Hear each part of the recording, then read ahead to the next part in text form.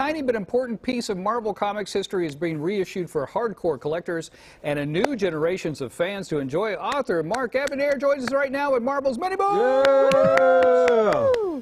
Mark, I want to go out. I want to go out and see the chalk paintings. Let's go back before we start talking about this new project of yours. The year was 1969. You were a production assistant for whom? Well, in '69, I became the assistant to a man named Jack Kirby, who was responsible for creating and co-creating and drawing most of the Marvel superheroes. An amazing man, one of the few people I ever met in my life who was worthy of the term genius, which gets thrown around a lot and applied to people who don't deserve it. But Jack invented or co-invented almost everything about superhero comics and adventure comics and fantasy comics. And he had nothing to do with the Marvel mini books, except that most of these characters originated in the first place on his drawing board. He drew the Thor comic book, but he did not draw the Thor mini book. These things. In fact, he worked on all these characters that you're seeing here now, except for Millie the Model. Wow. And he was the first artist on Thor, the first artist on the Hulk, the first artist on Captain America back in the 1940s.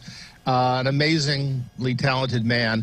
My involvement with the mini books preceded my meeting Jack. I met Jack in July of 1969, and these came out a little bit before then. I was an avid comic book collector, and at that time you could buy every Marvel comic that came out for $2 a month. Oh, wow. Really? That wasn't a huge amount of money for me back then at that age, and so I bought them all. I also bought all the DC comics and all the other companies' comics.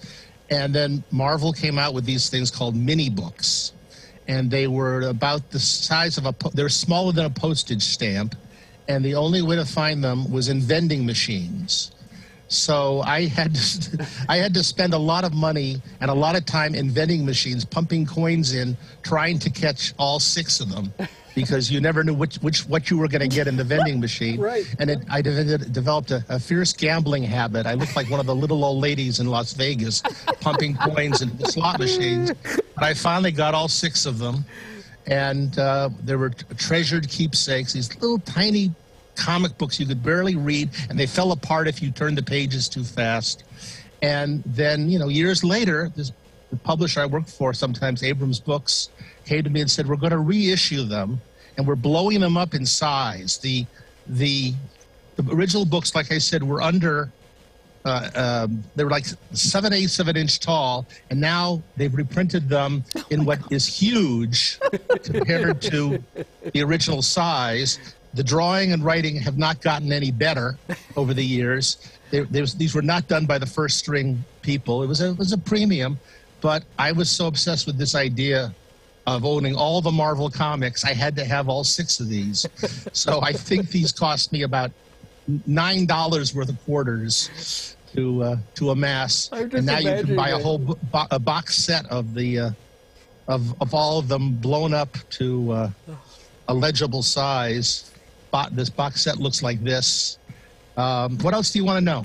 I want to know this. Okay, so that's a great story. I just see you pumping quarters into this machine. But did you guys have, like when you were working with Jack Kirby back in the day and everything, did you have any idea that the future culture would be wrapped around what was going on at Marvel then?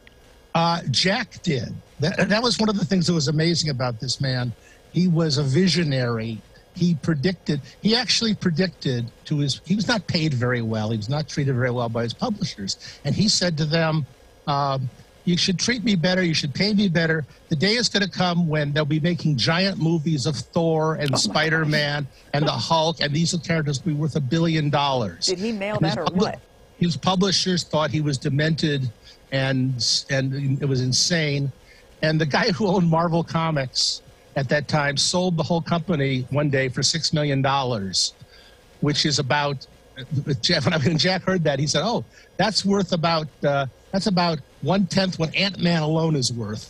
Wow.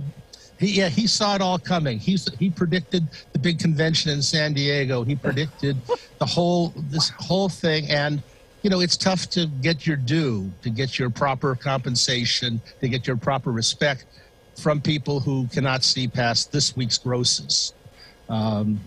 So you know, the day will come, obviously, when this show will be worth billions of dollars that I'm on right now. Doubt that, Mark. But you can't convince your bosses of that to pay you accordingly, probably. Thank you so much for joining us. I got one of these from my uncle, one of the little tiny mini books. When I was a kid, he was a big collector too, and he just gave me one of those. And like you said, they just fell apart. I wish I still had it. It was like a joy to have this little tiny thing in my hands. I felt like a giant holding it. We can get this on Amazon right now, right? I'm sure you can get anything on Amazon. Mark, can we talk to you again soon? Whatever you'd like. I just sit here and do nothing all day. Okay. That's all. All right. I doubt that. Then now that I've got your number, I'll call you all the time. Thank you so much for joining us. Seriously, that was great. Thank you for having me on. I love talking about Jack Kirby. Thank you. So you can get the Marvel mini books, and then there's a whole collection, and then Mark wrote a seventh book that you can read all about it. That's so cool. I don't know if people understand that the fact that he interned with Jack Kirby, which is adjacent to Stan Lee. Like, I don't know if people understand how big a deal that is. Yeah. That he interned with Jack Kirby. I was a production assistant for Thomas Jefferson. Basically, that's what you're talking about. The founding father. And the fact that Jack Kirby knew that this was going to happen is crazy. Wow. Is absolutely crazy. Yeah, we need to talk to him again. We got to keep. That's good. I apologize to Mark. I'm going to bug him every time a Marvel thing comes out.